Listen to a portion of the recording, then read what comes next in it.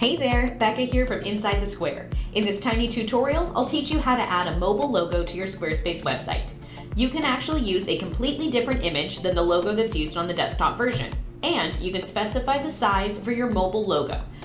To do both of these, all we need to do is hop into edit mode and hover over our site header until we see the option to edit the site header. Clicking on that button, we can navigate to the first option in our global settings menu, site title and logo. From here, if you scroll down, you'll see we have the opportunity to upload a mobile logo.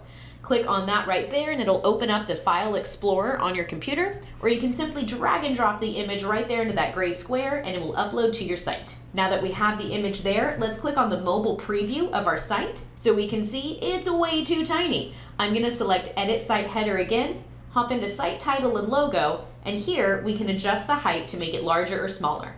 Drag and drop that to the left or the right, or enter in a specific pixel value right there for how you want your logo to be displayed.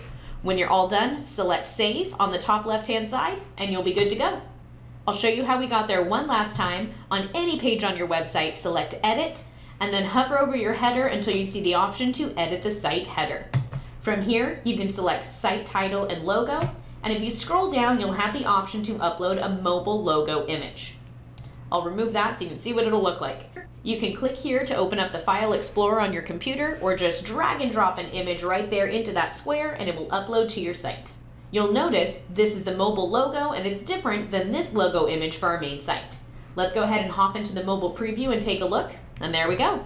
Now if you select Edit Site Header, hop into Site Title and Logo, you can also change the size of that logo by adjusting its height, dragging that marker to the left or the right to make it smaller or larger, or entering a specific value right there. When you're all done, just make sure you select Save on the top left-hand side and you'll be good to go. For more tiny tutorials like this one, visit InsideTheSquare.co.